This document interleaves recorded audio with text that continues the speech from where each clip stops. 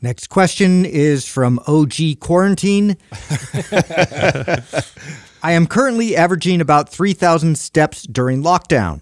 How would you recommend not seizing up and maintaining or improving mobility during this time? Oh, man. Mobility movements, the best ones that you could do, don't require equipment or a lot of space. If you have a floor that you can sit on, you have enough space to do most of the good mobility movements.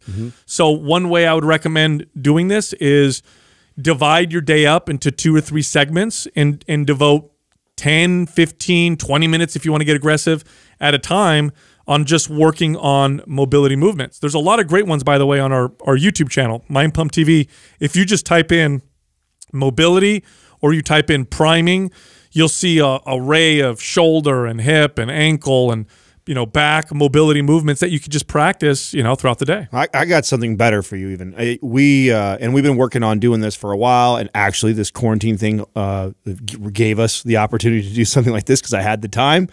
Doug and I put together a webinar around mobility. So that's great. I take you through an entire class. It's structured on how you would build a mobility routine to help fight chronic pain. So what movements that I chose to put in this webinar were movements that I think have helped my clients the most over years with things like squat depth, with hip pain, with low back pain, with just overall mobility. And it's literally a head to toe type of thing. And I take you through the class. So that's going to be going next week. You can go to the landing page where you can register for the time. It's free. It's completely free.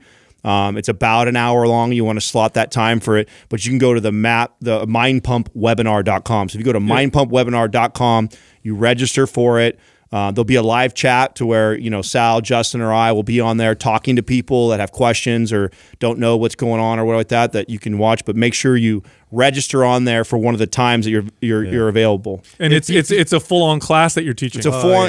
You're like literally taking. Yeah, people if you through. ever wanted to see or what it actually feel and experience what a true mobility workout feels like you definitely take them through to where you're sweating. It's intense. And I think people underestimate the fact that you can really turn that into work. So